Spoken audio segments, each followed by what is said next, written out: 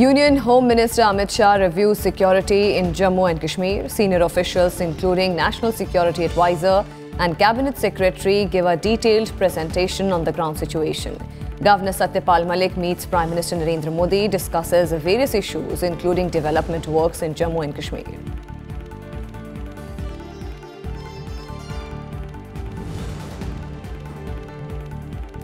Not a single shot fired in Kashmir Valley since Article 370 was scrapped.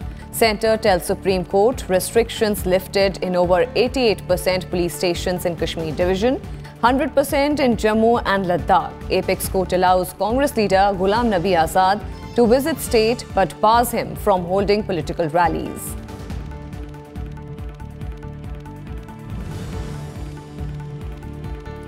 To ensure ease of exports, Union Minister Piyush Goyal launches Export Credit Development Scheme that simplifies the loan process for exporters. Insurance cover on loans hiked from 60% to 90%.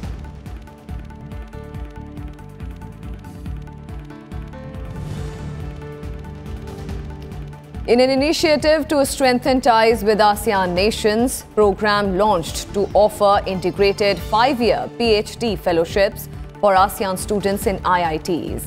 1,000 fellowships to be given in 3 phases from January 2020.